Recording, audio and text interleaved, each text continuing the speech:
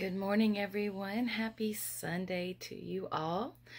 I wanted to come on here and talk about a little something. I'm going to be doing a longer video later this evening, and this is going to talk about some stuff that's coming up astrologically.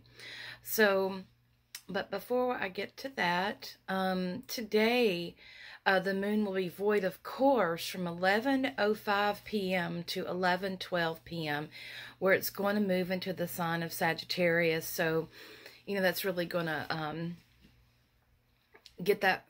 We're going to be wanting to find the truths. Sagittarius is really big about being the truth seeker and about living in freedom. So that's a big movement for right now. And tomorrow, the 16th, Venus will move into the balancing sign of Libra. So this is going to bring a little bit more of that balancing out energy, but it's also really going to connect us to what is really important to us. What do we value? What is truly valuable in our lives?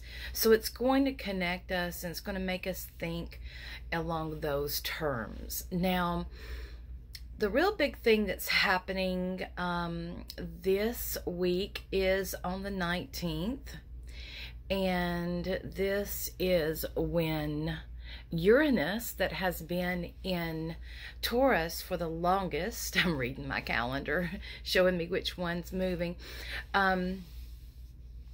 Uranus in Taurus. Taurus is about our land. It's about the earth. It's about the material. So yes, it is about money. And Uranus has that lightning energy. It's that jolt energy.